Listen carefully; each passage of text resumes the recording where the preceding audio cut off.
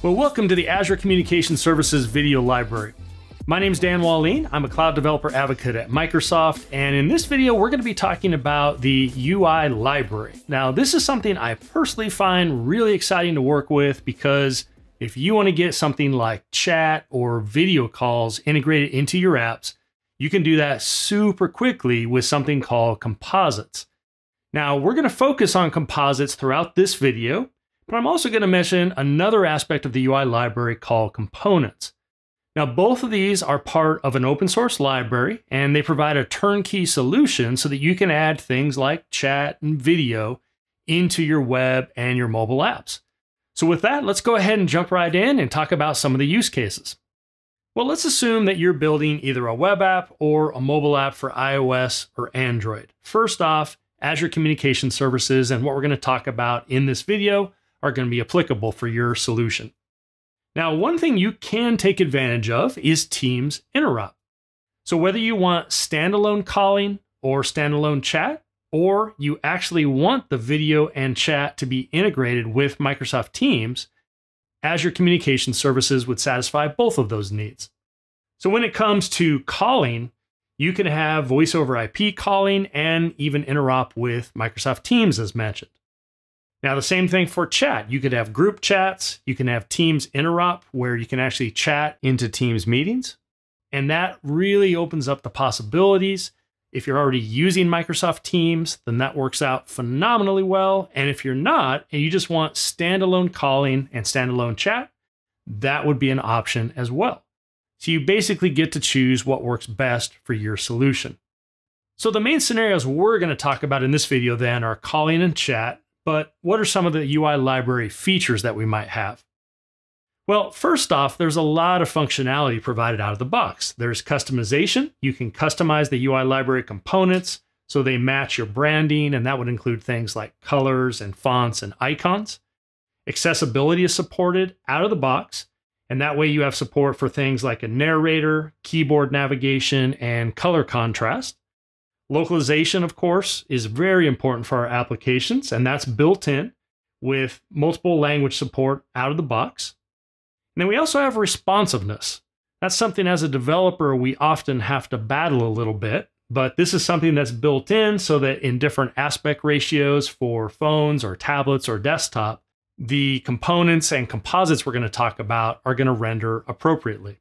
And then finally, there's fast feature adoption. The UI library is continually updated with new and exciting features from Azure Communication Services, and you can adopt those just by updating your libraries that you're using. Now, here's a quick look at what I mean by composites, and this is going to be the focus of this particular video. Composites are a turnkey UI solution to add end-to-end calling and chat experiences into your apps. And as mentioned earlier, this is available for mobile, iOS and Android, as well as your web apps. So here be an example of what a web app might look like. You'll notice at the bottom, we have multiple people involved in a call. Some of them are actually sharing their video. We're sharing desktop, and then over to the right, you can see that we actually have a chat area. Now on the mobile side, we can do the same thing.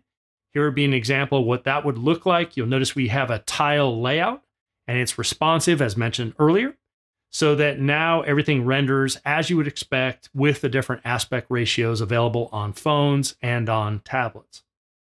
In addition to composites, the UI library also has UI components. These are composable controls to build calling and chat experiences, and they're available for web applications. Here's an example of a video gallery component. Or if you'd like to work with chat, you can use a message thread combined with a send box. We also have a participant list. You can have individual video tiles, and then you can have things like a control bar for muting, showing and hiding video, sharing desktop, and more. And then you can even have an error bar to display different messages to your end users. Now moving forward, I'll be focusing on composites, and the first thing I'm going to do is show you a web-based demo that you can get to right away. Let's jump right in. One of the easiest ways to get started using the Azure Communication Services UI library is to go to aka.ms/ACS Storybook. This will get you right into some online documentation and live demos that you can run right here in the browser. Now, the first thing you'll notice is that we can read more about the UI library, how to get it installed and get started with it. But I want to point out that we have a section for composites, which I'm going to focus on momentarily. And then we have a section for the UI components, or the building blocks, if you want to compose your own solution. Now, what we're going to do here is talk about composites again. So if I click on Getting Started, you'll notice that it breaks this down into some choices you have. You could do UI components, or you can do the composite components. So the one I'm going to focus on is the call with chat composite. And if we click on this, we can go to a basic example. Now, scrolling on down, you'll notice that it has some code for us. This happens to be a React app. And you'll notice that right off the bat, if we scroll on down, it's pretty easy to get started with. We have a call with chat composite, and then we have to give it some various properties, such as an adapter and a theme and some different options. Now, those are all defined up here. Now, while I'm not going to spend the time going through this particular code, I do want to show you a preview of what you can do. So I'm going to come up to the Preview tab, and you'll notice that it wants me to supply an access token, user ID, endpoint URL, and display name. Now, we talked about an access token and user ID in a previous video on the Azure Communication Services portal and how you can set up that ACS resource to get all of this started. So check out that other video if you'd like more details. What I'm going to do is just plug these values in to the values that we see down here. So we have a valid token for user identifier, and we need an Azure Communication Services endpoint URL. So let me go ahead and add these values from my Azure portal setup.